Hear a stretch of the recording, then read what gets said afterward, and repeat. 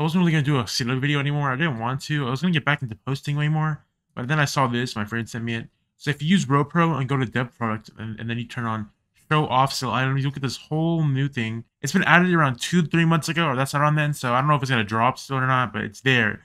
It's called Energy Cases, which I think it means the lightsabers and the Halo, like the Halo swords, stuff like that stuff. Image you sent, but that never came out, so I'm not sure.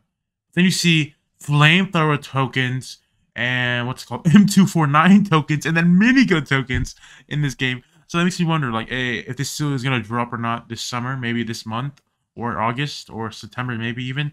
But I'm not sure really. But if that does, that's gonna change the game like extremely to the point where I know the majority of the game will probably be broken. Like, and with that, I mean, I don't mean like game broke. I mean like the people in it. And like, imagine a melee game and like you just get spawned with a fucking minigun. Like, I don't know, man.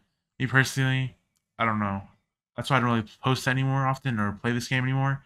It's just like he doesn't know what he's doing. Me personally, but it's his game. I just made this post to see you guys and like get your comments about this. Like, see how you guys feel about this. Let me know in the comments how you feel about this and all this stuff in the images. Do you guys think it'd be better or worse? Of course, but just let me know in the comments. And that's all. Goodbye.